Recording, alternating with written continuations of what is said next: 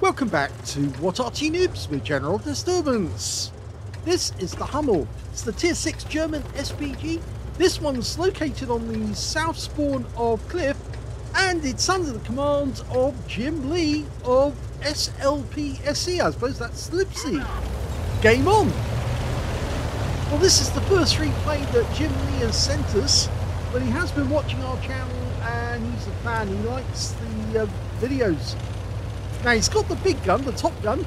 That's a 15cm howitzer capable of doing 600 alpha, 39mm of pen, 6.7 meters on the burst radius, between 9.5 and 16 seconds of stun. Okay, it means he can shoot over the entire range of the map, but it's got a rather flat trajectory, and that makes hitting targets fairly difficult when they're actually in a difficult position. And he'd find it probably a lot easier to hit that Cromwell B in his current position if he actually had the stock howitzer, which is the same as the Guerrilla howitzer. The reason is it's got a much higher trajectory, and that means the shells come down on top of the enemy. Well, he fired at the Cromwell B. Unfortunately, it hit the cliff edge because the trajectory is so flat that it's very easy for the shell to intercept the rock instead of the target. So up on the cliff, we can see that he's got an AMD 178B hiding behind the rock, doing a bit of spotting. And there's another tank just nearby, an M4A3 76 Weg. Well, we just lost an M4, but oh my gun, that's a penetrating shot. Low roll, 579, but look at the hole, it's on the engine deck. That's why he penetrated it. Very thin armor, and it did do a fair bit of damage. Okay. Well, he's waiting for the reload, but he's not looking for his next target. Normally, we advise RT players when they search around for a target whilst they're actually reloading, so that they don't then have to suddenly wait to dial in.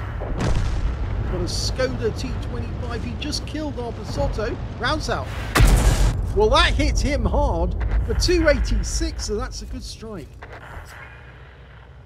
Yeah, the idea is to basically make every use of your time to get lined up on the next target, so that when the reload completes, you can immediately fire at the enemy and get another shell into the breach. The more shells you get out, the more chance you've got of getting a Confederate medal for hitting more of the enemy than anyone else on your team. Another strike and a good hit. That was on the roof of the BK. He got 136 from the actual hit, but he got another 192 from the subsequent shot. You can see that M4A3 took the opportunity to occupy the spot where the AMD had previously been. And now we've got an M6, rounds out. Lands in front of him, but he still gets stunned. Now, the other thing is he hasn't moved about since he fired. He's not relocated, but he's not trying to overtly counter-battery the enemy. That's actually a good thing, because so long as he doesn't get spotted, or if the enemy doesn't try to fire in his general direction, he can maximize his time aiming at the enemy. And unfortunately, he's leaving a big gap. After he fires, when he's loaded, he's waiting a while before he actually lines up. So this should all be something that you do whilst you're waiting for the reload to go through. Okay, going for the M6 again, rounds out. 167 off that one. The M6 could be a one-shot now if he gets the round in the right place. And we see that M4A3 poke up, take a look, but then pops back down again. In fact, he could get a shot, but the T78, who's up in the sniper's nest at K5, managed to get the kill shot. Of course, he's got a 19mm gun, so it's possible for him. Now, as far as we know, there's a Cromwell B and the Skoda T25 on the donut. There's the Cromwell. This is one of the reasons why all top Arty players will try to use the stock gun on the Hummel, A few will use the top gun because they like the range, but if you've got the stock gun, you've got much better chance of hitting targets that are in dips like that. Okay, we've got a poodle over to the east. He's taking the opportunity to move houses. Our T-78 is still up there, but there's a Type 64 nearby, and I think he just fired a round in. I think that may have been the T-78 actually got that shot. The reason it was almost a 90mm round, it looked like the T-78 it's a high roll. Rounds out. And again he hit the cliff edge, but the Cromwell was close.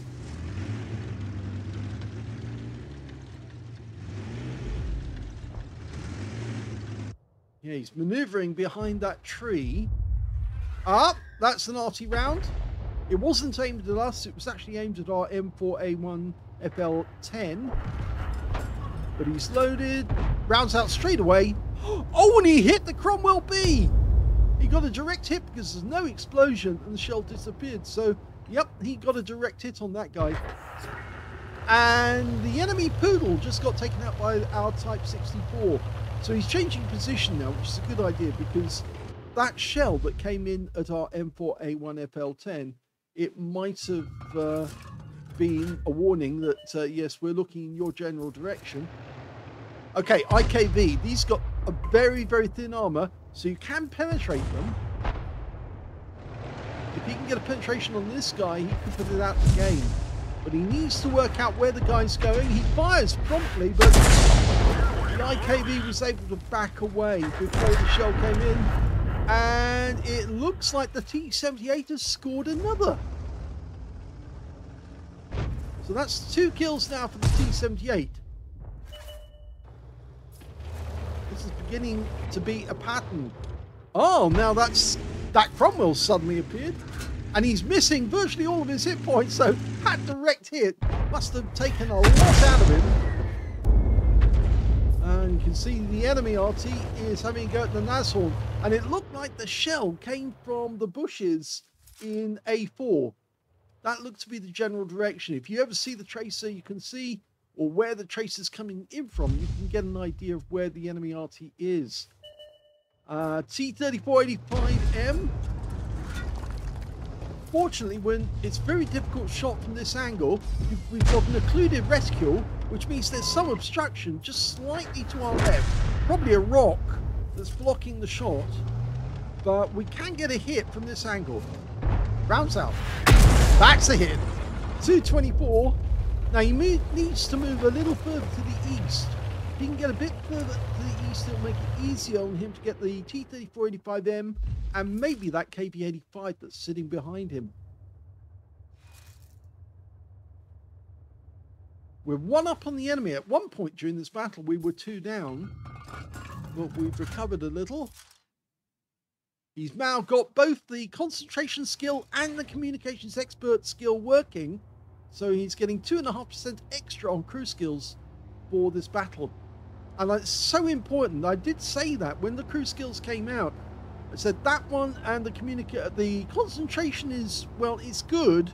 But I definitely thought the communications expert was the one that we definitely needed because it's such a boost to the crew skills, and it's so easy for Arty to get the assistance because of course all we have to do is stun the enemy. Our teammates will do the rest for us.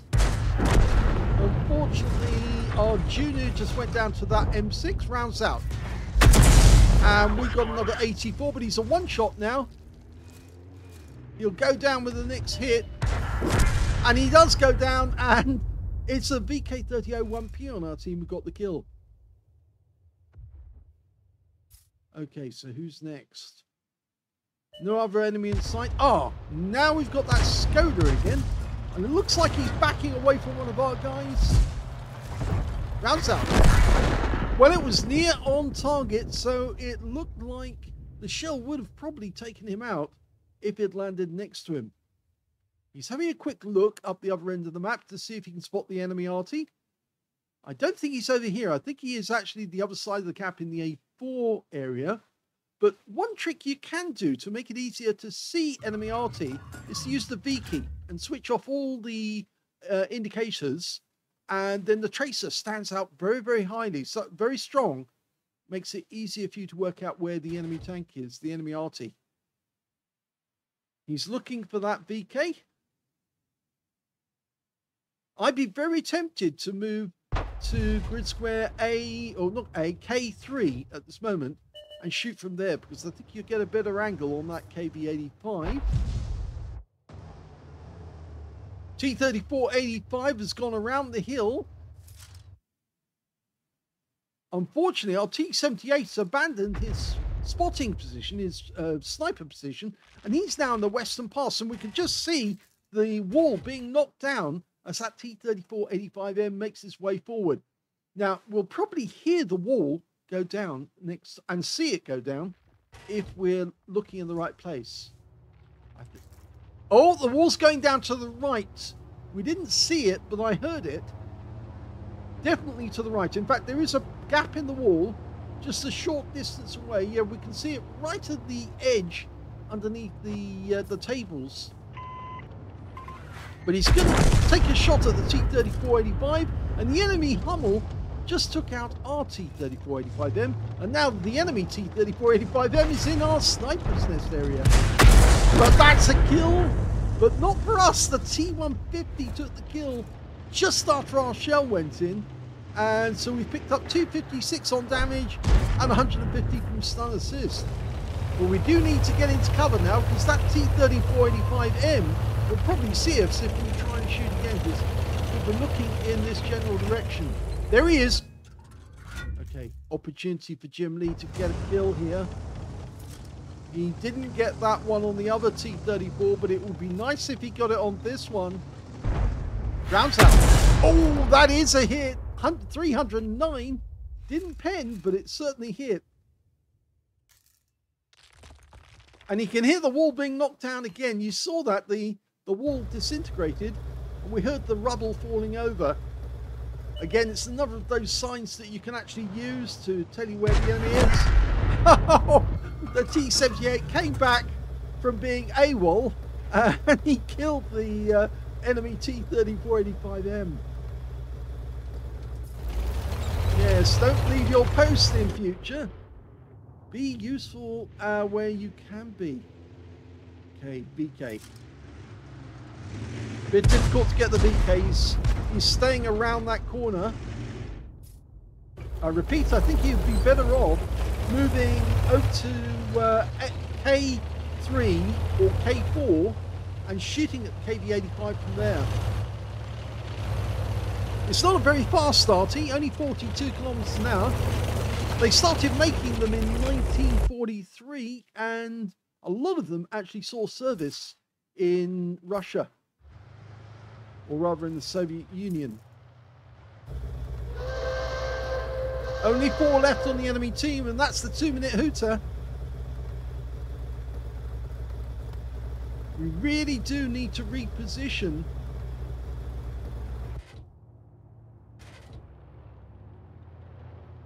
I'm sure that KV-85's worried about what's going to come around the wall. If he moves any further back, though, that AMD 178B of ours is going to spot him and start shooting at him.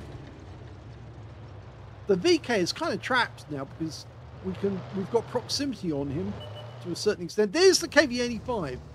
Okay, we're dialing in as fast as we dare. Well, that's one hit.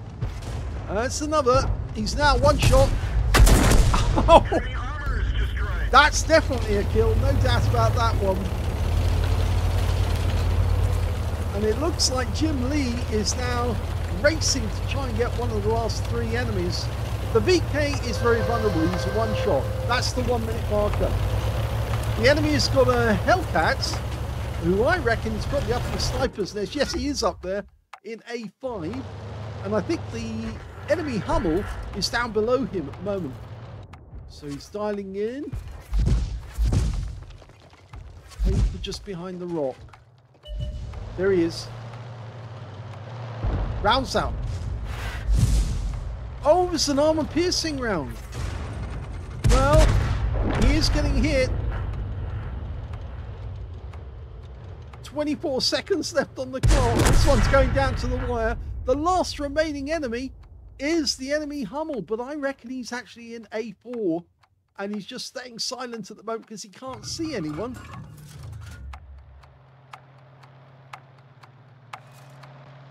And the M4A1 FL10 hasn't found him, so he must be in A4. And unfortunately, the game's over. Oh dear.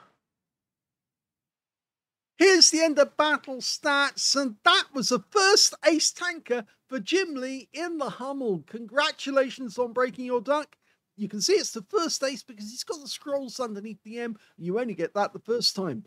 He also got a Bruiser medal for getting at least 5 critical hits. In fact, he got 12, and he got a Confederate as well for hitting more of the enemy than anyone else on his team. In fact, he only got 1 kill in the game, the KV-85, and the rest, I'm afraid, they all contributed towards the Confederate and towards his ace tanker as well. His win rate on that one, 3,740, which is super Unicum standard. Let's have a look at team score. Didn't get the highest damage in the game. The T-78 was doing incredibly well, although he did leave his post and went to try and go to the center to take out more enemy tanks. And as a result, he left the sniper's nest unoccupied. And that T-3485M was able to creep up and get close enough to start shooting at our teammates. He managed to get a high caliber and 3,637 hit points. In second place, it was Jim Lee with 2,431. And in third place, it goes to the T-3485M on the enemy team, the one who actually managed to get close, I think, in the sniper's nest area. When it came to kills, we can see that the T-78 did 5 kills, just 1 short of getting a Top Gun. And in second place, that T-3485M, who got 3.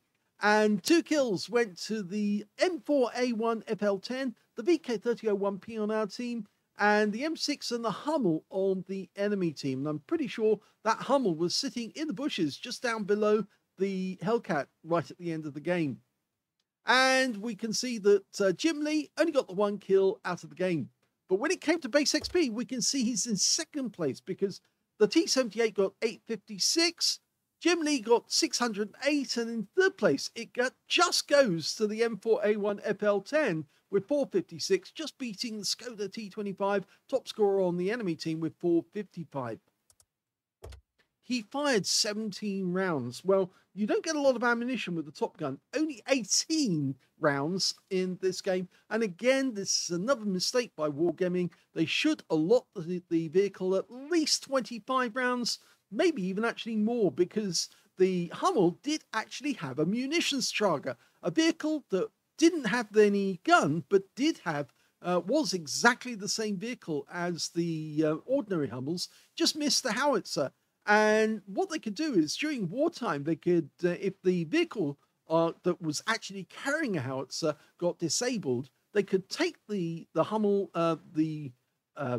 take the howitzer off the vehicle that was damaged and replace it onto the munitions charger and put the shells on another vehicle to carry them about. So it was actually quite a versatile solution, very much like the M12 solution, because of course they had basically the same thing with the T30. He managed to get 7 direct hits during that game and 1 penetration, 13 splash.